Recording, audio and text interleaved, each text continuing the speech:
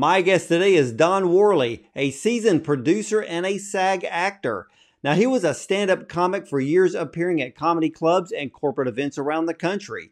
Now, he is also one of the top attorneys in the country, and the show Power of Attorney, Don Worley, is based on him and his firm.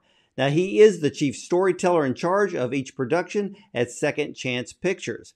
Now, Don has recently starred in the leading role of the new film, Time for Sunset, a thriller about a hitman on his last job. Now, he is also the COO of Brand-In Entertainment, a company that provides brand collaborations with television and film productions. So, ladies and gentlemen, let's welcome attorney at law and star of both Power of Attorney and Time for Sunset, Don Worley, to the show. Welcome. Thank you so much. Thank you for having me. You're very, very welcome. How does an attorney become an actor? Well, I think it was an actor becoming an attorney in my case. I actually have an acting theater undergraduate degree. And as you said earlier, I did some stand-up comedy across the nation. And I thought, what job could I have where I could use those skills of acting? And I thought trial lawyer would be great. Well, did the stand-up comedy lead you into acting? I started off more thinking I was going to be a traditional actor, even in the theater. And I was telling someone recently the story. I'm in New York right now, and when I was a young man and studying theater, I was like, I'm going to perform on Broadway, thinking I would be in some type of Broadway show in my future. And I left the path of theater, but I remember one day I was doing stand-up comedy in a comedy club. Uh, Caroline's on Broadway is the name of it, and it was actually on Broadway, a comedy club. And in that moment, I stopped and I realized, you know what? I am performing on Broadway, just not the way I thought it was going to be.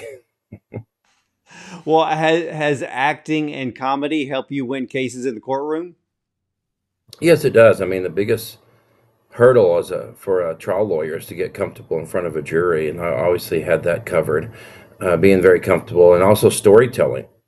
I mean, if uh, I'm stealing this from a Robert McKee book, a little bit called Story, but even in the office, you have the person at the cooler telling about their day, and everyone's around the water cooler just listening to every word the person says because they're a storyteller. And then you have other people that try to tell you a story, and your mind drifts off to other things because they are not a storyteller. So I think the acting background helped prepare me to be a storyteller, to be able to tell a story to the jury. Being an actor and a lawyer, and if you're in a courtroom, does your skills as an actor help you to read the other side or to play off of possible, whatever they're doing about their case? Yes, it helps me read and try to read the jury and also play off what they do. I have to be a little careful with the stand-up comedy side, because you can say things that are inappropriate, and get in trouble with the judge and as well. But the acting part, yes, it helps you play off of what the other side is doing. Well, how do you balance being both? Because I know, being a lawyer can definitely be a daily uh, profession, and acting is not daily for some. I know it's very rare. Probably what 1% of SAG actors can actually claim being an actor full time. Correct. I mean, very few of them even make an average of minimum wage over a year's period. So I am fortunate in that department. But I had lunch today with a lawyer in New York, and we had that very same conversation about shooting the show because, we shoot 10-hour days. But I said, well, yeah, but I don't shoot 10 hours. I mean, so I work, I have my schedule, and they say, you're going to shoot at this time. And there's also, as you know, from doing the show is very little time. They set up, they move the cameras around, they move the lights around, they do rehearsals. So I'm able to do work in between the time that I'm not actually shooting. So it does take planning. Obviously, if I have a jury trial, I mark that off. Or if I'm shooting a movie for 30 days, then I mark that off the lawyer side. And I am very fortunate to be surrounded by people smarter than me at the law firm that can handle anything that comes up. So what do they think about you being an actor? I mean, and you're a movie star now. Oh, they they think it's fun. They came out too. We had a premiere for Time for Sunset out at Man's Chinese Theater in Hollywood, so a lot of them came out to have fun and have the experience. So they think it's fun, and they support it in any way they can. So when did you start doing your TV series called Power of Attorney? I guess about 3 years ago, we shot the first one in Texas, and it went on Discovery Channel, and then now it's on Amazon Prime and Tubi. But then we shot the second season in Vegas, and the plan now is to shoot season 3 in Los Angeles. Now, is this a reality series or is it a true to life drama? I would say unscripted. When they approached me about it, I didn't really want to do what's quote reality because I didn't want to throw my clients' private information out there on TV to everyone. I know you do on shows like Judge Judy, but I mean, really, both sides win on those shows because whoever wins, the show pays it, so they don't really have anything to lose. So in that situation, but in mine, it's stories based on loosely on cases that I have had or my friends have had, or they're of national headlines. But they are real lawyers, real courtroom, and real juries that make the decision, and the real experts that are on the show. So it's more of a show, an unscripted show about the process of taking a client's case from beginning to the courtroom. Well, being a trial lawyer, for a lot of us that don't really understand law, what is a trial lawyer? Is it mostly just civil cases or is it murder trials? Well, actually, if you're gonna, the ones that go to the trial the most are criminal lawyers. They go every month because they go to trial on criminal cases. Civil cases just get settled out of court. The majority of the cases don't even ever see a courtroom. They only go to courtroom if the two sides can't agree on a fair and reasonable settlement amount for both sides. And then you have to go ask a jury of your client's peers to make the decision for us. Well, so I guess if you settle out of court with many of the civil cases, it does give you more time for film. That's true. Gives us more time for film. But the trials are not, sometimes they can be long, but not like a murder trial that can be a month long. Or the trials you see on TV or in movies are typically criminal trials and not civil trials. They're a little different. Yeah, I know that the series Suits is one of the most popular shows on streaming now. Uh, and one of the repeated storylines that they have is to use mock trials. How effective are they in preparation of a real life trial? Oh, that's what my show is all about. Is basically it's not even about trials. It finishes each episode with a mock trial. But I don't think you can be a trial lawyer without going to mock trials because you don't know what a jury is going to do. I cannot imagine going to the courthouse and trying a case for the first time and looking at a jury and asking them for a dollar amount without having had multiple focus groups tell me what they think the case is worth. Well, that does make sense. And, and I'm sure you've seen episodes of Suits. How close is that to the real thing? That's all. Yes, it's all very close. I mean, even on our show, the jurors or the focus group people that come in to be on the show on the jury, they argue in the jury room just like a jury would. They treat it. It's a human phenomenon, but if you watch it, they really get in there and they get tempered and they argue about the case as if it's a real case at stake, forgetting it's all television and they're on TV. But they argue their positions, and it's a very complicated matter. But yeah, I wouldn't, without taking it to practice and seeing what uh, I'll say civilians, people that aren't lawyers, think about it, because I think like a lawyer because I've been doing it for 25 years, and I want to see what a person in the community thinks about the case. And without knowing what's important to people that are going to be on the jury and what they think the value is, I don't see how you could possibly try it to a jury, because if you don't, if you leave questions unanswered that are important to them, or you talk too much about things that are not important to them, um, you're going to lose the jury. And then if you ask for too much money, you're going to lose some votes that you might have had. And if you ask for too little money, they'll come up to you afterwards and said, "We would have given you 10 million if you would have asked for it," and that's not good for you and your client standing next to you either. So I think it's the most important part of the process, mock trials, that is. Boy, trying to figure out a settlement amount really must be very, very difficult. Well, the only way I can do it, and I've been able to do it, is what juries, focus groups, and mock juries tell me what it's worth, because that's what a jury would give you. And then you balance with the client having money today as opposed to having money years from now. Because even if you go down and win at the courthouse, they file an appeal, which takes 2 to 3 years to reach a decision. So it's money today, because most of these clients, they can't work because they've been injured. So they need money now for just your basic bills that we take for granted. So they need money now, and also you balance what is a fair settlement to them now, where they have cash in their hand now, and also the risk of going to trial, because just because 5 focus groups told you one thing doesn't mean the next one is going to tell you something different.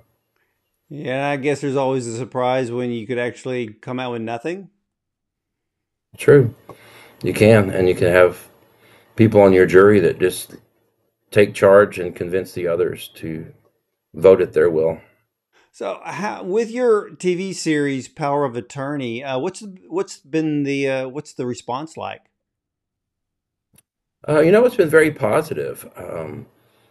I was shared, the production company shared some of the data, and it seemed like the Midwest, there was, had a lot of popularity. And then I didn't really know, what the demographics were, but I do remember I was in Vegas at a lawyer event. It was called Club Zook, where they have a DJ. It's inside of Resorts World, and I was up there with some lawyers and a group of young guys, I'd say early 20s. uh, Asked my friend, "Is that Don Worley?" And he said, "Yeah." And apparently, they were just graduated from law school, and it was their first year as lawyers. They were all going out to celebrate, and so they had watched the show. So I guess a lot of law students watched the show to kind of learn the process. Wow, that's pretty cool. So at least law students are watching it. There you go. I want to talk to you about your brand new movie. You're the lead actor in Time for Sunset. I've watched the whole film. What was it like being the lead actor in a major motion picture? It's not my first one. I did one probably 10 years ago where Danny Trejo was in the movie with me, the guy that's known as Machete. But it's called Pastor Shepherd, and it was based on this televangelist character I created on YouTube, uh, on a show called Prayer Hour, where it was um, I guess a satire on televangelists that are only interested in money and not interested in anything religious. So I did that show, and it turned into a movie, and so I was the lead actor in that one as well, which is about the same shooting schedule, about 25 days. So this one is a little more challenging in that not only was I the only actor, the other actor was on the phone most of the time. So we did have on the set someone sitting there reading lines, but there was no one face to face acting with and feeding off their emotions. They were just basically reading lines in a chair. So it was a little more challenging as from the actor side. See, I like films where there's one main lead character, and a lot of times where they're literally acting, but they don't have anyone to bounce their acting off of. There's not another character in the room or in the scene. It reminds me a lot of Die Hard, where Bruce Willis, most of his scenes were by himself. So he Right. had to muster up the emotions, the tense drama, the facial expressions. And so those are the things that I really love to see, because to me, I think it really stretches an actor. And since this role was challenging to you, did it seem to stretch your acting skills? Oh yes, it was very exhausting, especially for the long days that we were shooting. But yes, like I said, uh, my scenes were just by myself. There was someone sitting in a chair reading lines, but I shot my lines and had to act without anyone to feed off of. And then same for the voiceover actor, who was very good, and he's in New York, and he did all of his in a studio in New York in front of a microphone. And then of course they edited it all together in post production to where we're on the phone together the entire time. But yes, it was challenging to act by yourself, and I've learned these. The films are called contained thrillers. That's what I've learned, like Die Hard and this movie Time for Sunset, and where they take place mostly in one location, and Well, the actor is alone a lot. well, in this film, Was it on a film set, or was it in an actual hotel room? This one was in a film set. They built a hotel room at a little studio south of Austin, Texas. And so this allowed us to shoot, 12-hour days without interruption. The hard part about film production in real locations like a hotel is stopping for noise, people coming in and out of their hotel rooms, sirens of police cars or ambulances going by, or sounds of horns honking if you're in New York City outside your window in New York in the hotel. But so it gave us a more controlled environment to be able to shoot more efficiently. Well, I really like the film because I love thrillers, but I love hitmen type films because they're the main character, and either some of them are towards the end of their career, they really want to get out of that line of work because now the emotional part of the job is setting in. And your character had a little bit of that emotional part because your character had a wife and child. Correct. Yeah, I wanted just to be a normal person and wanted to get out and be a normal person, uh, and thought that one of the lines was, "So you think he'll just go to Disneyland and coach sports?" And my character was like, "Yeah, that's kind of the idea." Well, did you have fun shooting that movie? It did. It was a lot of fun. It was, we were doing. It was brutal because we'd shoot 6 12-hour days and then one day off, and so I would get up in the morning, go to the coffee shop, and do. I was the writer. I did the rewrite on the screenplay. So, but we still had to tweak some things almost on a daily basis. So I would get up at 5 or 6 a.m., go to a coffee shop and do the rewrites for scenes of that day that we had to tweak based on other changes that were made, and then shoot for 12 hours. And then after work, do some lawyer stuff, catch up on emails and lawyer stuff. So I didn't sleep much that month. You know, and I'm not going to give any spoiler alerts because I want everybody to see this film. But ladies and gentlemen, you really have to pay attention as this film moves along, and you need to mentally keep little notes because there's these little things that go on in this film. And especially for me, Don, I had to really focus because it's the ending. I actually had to replay the ending a few times to try to put all of that together. And I'm almost kind of left hanging. Are we going to see a sequel to this one? I don't know if we will or not, but yeah, that was sort of, I guess the point of the ending is for you to interpret however you wanted it to end. If you're someone that loves happy endings, it's a happy ending. Everybody's okay. And if you're the one that likes more of a darker ending, then you can interpret it that way as well. And I can see where that can happen with this film. Now, where can my audience see Time for Sunset?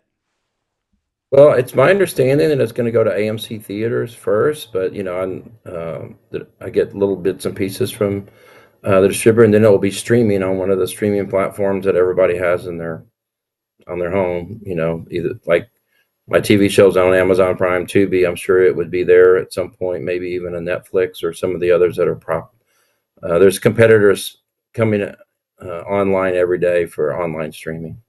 Well, this is, and ladies and gentlemen, this is a film that when it comes to the theater, you need to go check out Time for Sunset. So if you like thrillers, if you like hitman movies like I do, this is really going to be right up your alley. Now, Don, I understand that you are COO of a company called Brand-In Entertainment. What is that company all about? Um, it's a company that was started years ago, and what the founder wanted to do, Rolf, is his name, but he wanted to marry brands with the entertainment industry. So if you wanted to promote your product, then he would work on integrating your product into a movie or a film.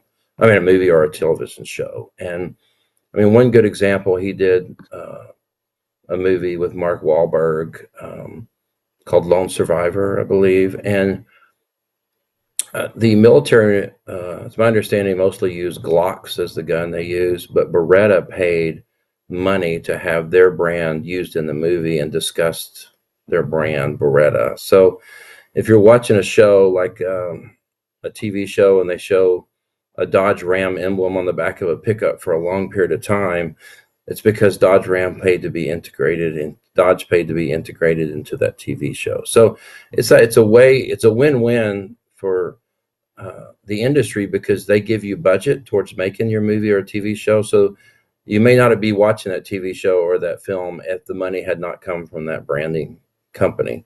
So it makes productions possible, and it also gets the branding out for the manufacturer of their brand. And it can be anything. It can be clothing, it can be alcohol, it can be automobiles, guns, like we talked about. So it's basically marrying the brand industry, like you would normally have been here in New York City, with Hollywood.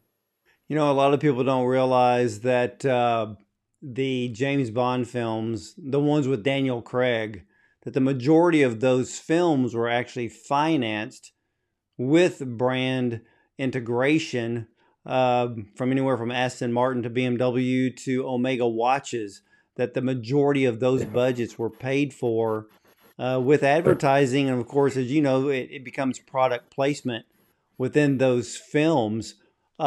With this company, you know, I talk to so many filmmakers, and it's always the funding part that is the biggest nightmare of either making a film or even a feature or a short film, and even producing a TV series, which I kind of know from experience. But does Brand-In Entertainment, does it make this process easier?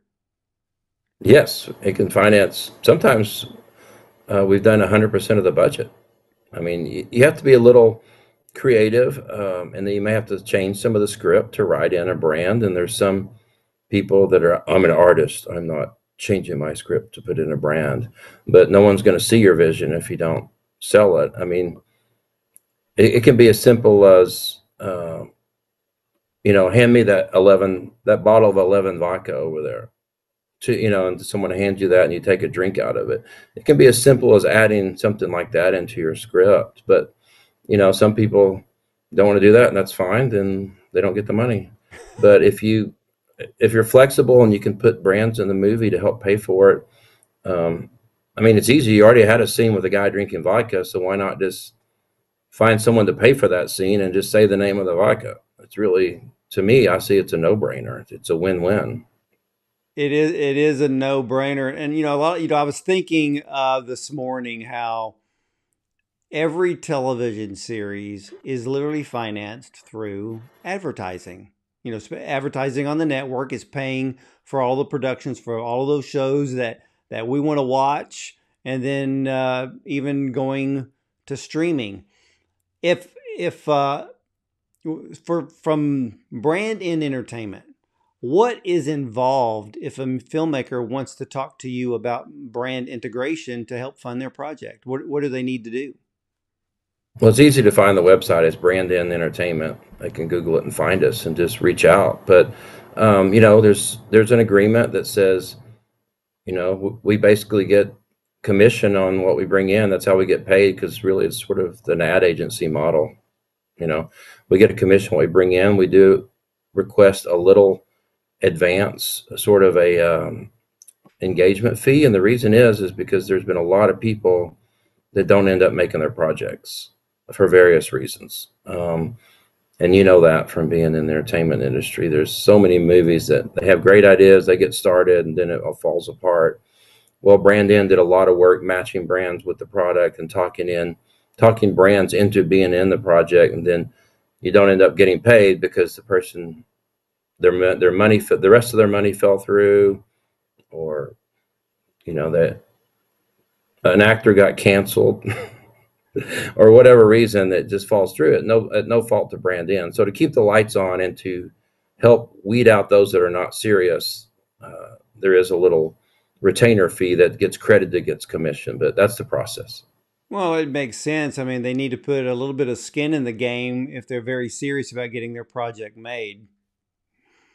Correct. And if you're making $1 million project, what's $5,000? If you're not willing to put $5,000 in, then you're probably not going to do the work that's required to round up $1 million. Well, for you, because you've been not only just an actor, I mean, you're writing some of these screenplays, and in the last year, we've already seen what, two or three strikes in the entertainment business. Now that the strikes, for the most part, have been settled, has it changed the industry at all? Um, I don't. The strikes were sort of a result of a change in the world. Everyone's really afraid of I think in the indie industry, um, from fast food workers to union workers to actors and writers, because if chat a chat bot or chat uh, I can't remember the name of the AI writing software because Yeah, I think it's haven't used it yet. Chat GPT. I think that's what it's Right. called. So, so if chat BT, a producer can punch in what they want a screenplay to be about, and chat GPT writes it for them, then you don't need to pay a WGA screenwriter $100,000 to do it.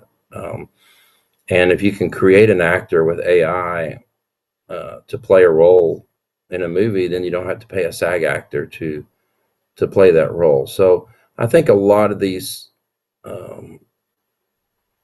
lot of the strikes and a lot of it arose out of the fear of the unknown of AI. And I think you and I know it. AI is never going to replace actors. We watch movies and television because we want to be moved and we want to see real people doing real things and not. I mean, I know animated films are animated films, and I watch those. Also, I have two boys that are grown up now, but I watched all the Disney movies and all the Pixar movies myself and enjoyed them. But that's the one thing. But we watch movies for the actors. In fact, I mean, even today in Hollywood, you say, I'm putting together money for this movie. The question is, who's in it? And if it's an AI actor, then no one's going to be asking who's in it. Well, yeah, because I read the other day, I think it was either in Variety or Hollywood Reporter, Sony plans on making AI films.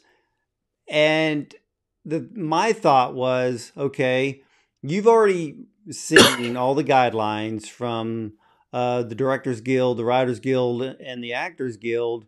What loopholes did they see for them to create full blown AI films? And from what I understand with the SAG strike, I don't think the AI situation has been completely resolved.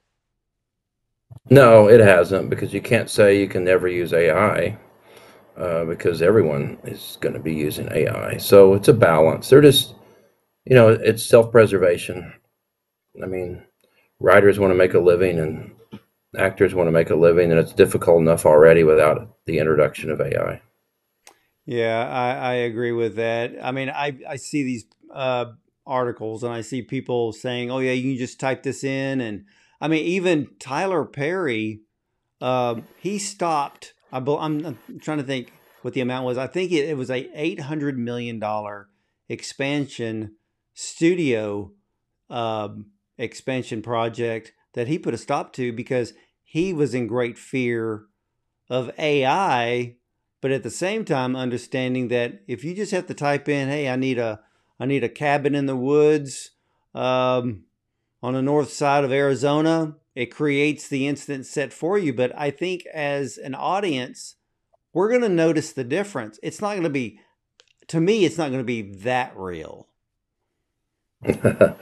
Right. It's getting more and more real, especially in 2D. Uh, but uh, but yeah, I don't think creative writing or acting is going to go anywhere, because I think that that's what makes entertainment entertainment. Now, for you, do you are you the main screenwriter for most of the films that you're in? Well, that's uh, I wouldn't say the screenwriter. I do the rewrites. So I've been really good over my career of writing original 3 to 5 minute comedies pieces. In other words, like stand-up comedy, a 3 to 5 minute bit, or those little YouTube videos I did as Pastor Shepherd, the televangelist. Those were 3 to 5 minutes on YouTube. But sitting down at a blinking cursor on a computer and writing a 120-page screenplay, never going to happen. I just couldn't do it. I had ideas, but I'd always have to hire a writer. Now, once a project's done, it's easy for me to dig into it and tweak it. And I don't want to say make it better because I don't. I'm sure the writer thought it was wonderful the way it was, but um, I like going in and changing, making changes, and like for instance, in Time for Sunset, without giving too much away, the original screenplay had no connection between the two assassins. And so I did the rewrite to make there a connection between the two assassins. It was just before a young guy not going out and an older guy wanting to go out. And I thought it added a level of drama to connect the two in a way. And so I did the rewrite to connect the two assassins. And in this next movie, well, I'm growing a beard because I'm doing a Brand-In movie that's where I play a homeless person running a scam. It's called Tramps Like Us, and we shoot that in July in LA. And the day we finish shooting, I'm shaving this off, just so you know.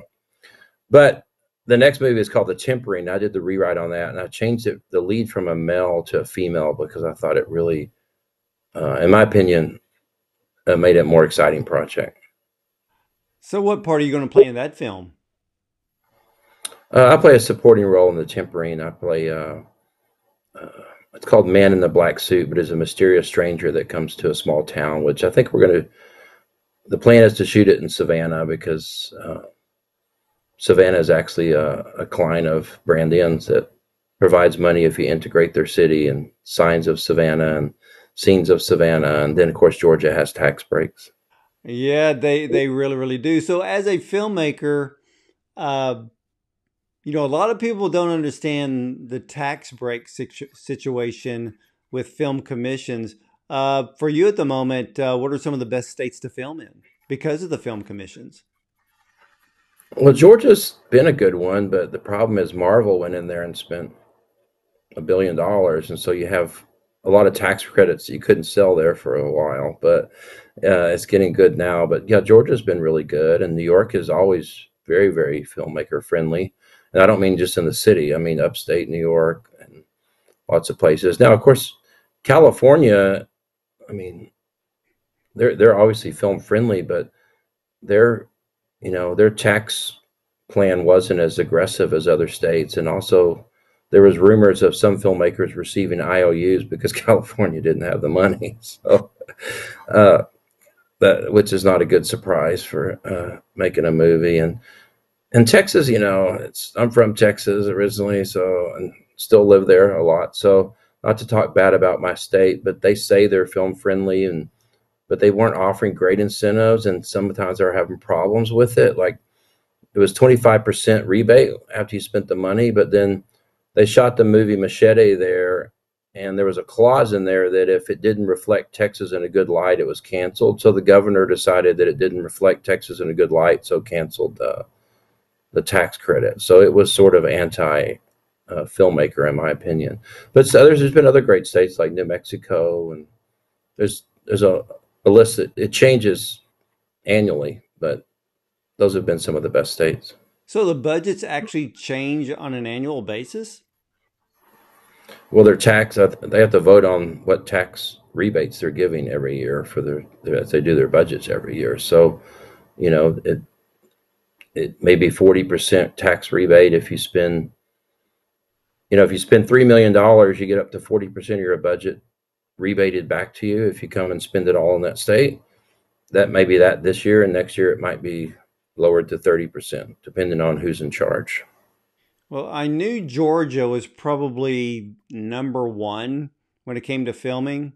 I mean, The Walking Dead, like you said, Marvel, of course, whatever Tyler Perry's doing at the moment on his studio lots. I've heard the rise of New Mexico, which you brought up, because I hear that they're really understanding that they have the landscape and the All space right. for films. California's always been that hit and miss situation, which boggles my mind that California should be probably the best place to film, but they don't make it easy. And New York is probably one of the most, like you said, one of the most generous when it comes to the film commissions.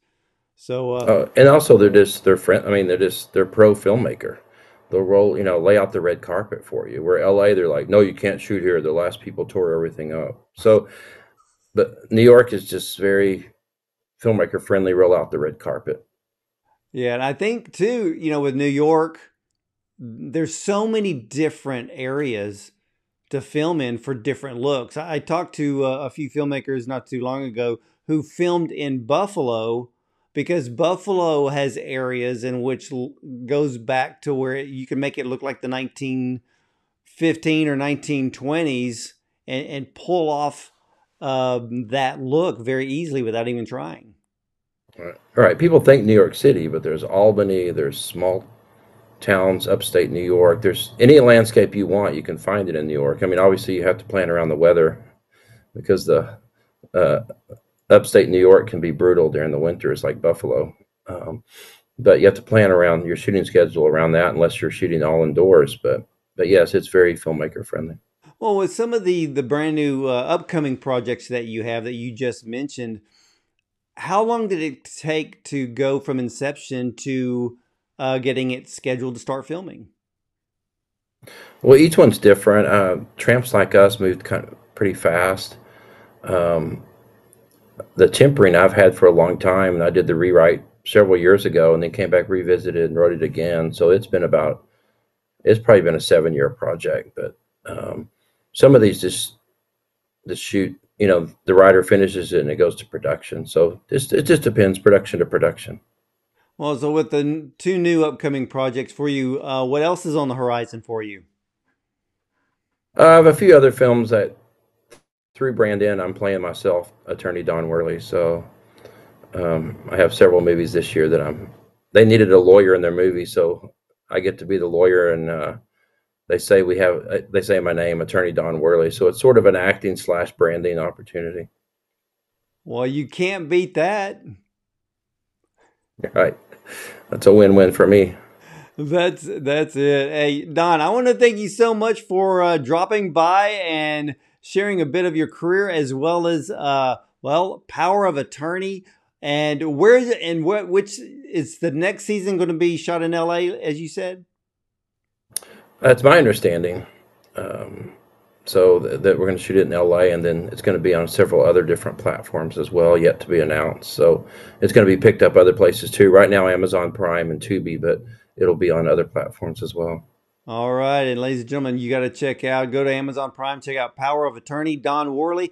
And we're going to let you know when Time to Sunset is going to be available at AMC and also on streaming. So be prepared for that. So we're going to give that a big, great shout out from Bondon Cinema. But it's a movie you're going to have to see. I loved it. You're going to love it. And Don, again, I want to thank you for dropping by and sharing not only some lawyer stuff with us, but also filmmaking and your new upcoming films. Yes, thanks for being here. I love your show. Thanks. Man, thank you so much. And ladies and gentlemen, hey, you can catch all the replays of our interviews with top film directors, producers, and screenwriters, as well as actors, and more on Bondon Cinema. We're available on YouTube as well as a dozen audio platforms such as iTunes and Spotify. So feel free to subscribe to any of those or all of them. So I want to thank you for watching and listening. And as for me, I'm either going to see you at the movies or from the red carpet.